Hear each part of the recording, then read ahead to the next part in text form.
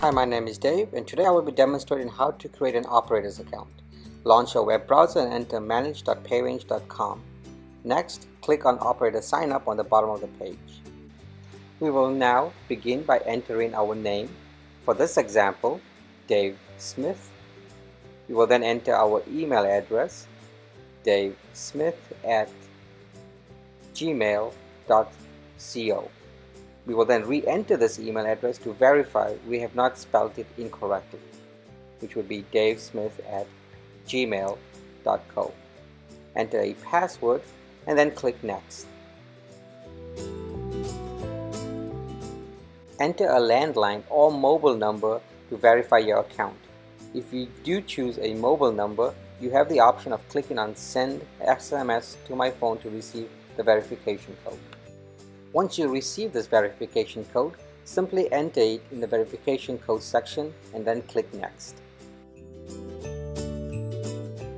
We will now enter our company's information. To begin with, enter your company's name. For this example, let's call it Dave's Vending Company. We will then, from the drop-down menu below, choose the industry.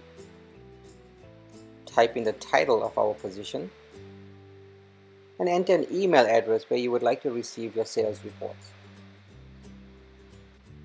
Enter the total number of PayRange devices you have and then select the country where your company is located from the drop-down menu. We will now enter the company's phone number. You will also notice you have an option to upload an operator logo if you have one. If you don't, simply click on Next. If you wish, you can skip this page for now if you don't have the information needed, or go right ahead and enter an email address for your support team. You should also enter a contact phone number for your support team. Click Next once completed.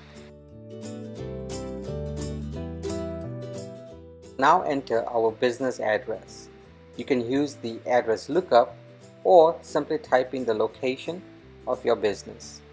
For this example, we will call our location the corporate office, and then we will type in the address. Once we have completed typing the address, click Next. If you do have your financial information available, complete this page now or simply click on Skip for now and enter this information at a later time. A pop-up message will appear stating that you have now completed setting up your operator's account.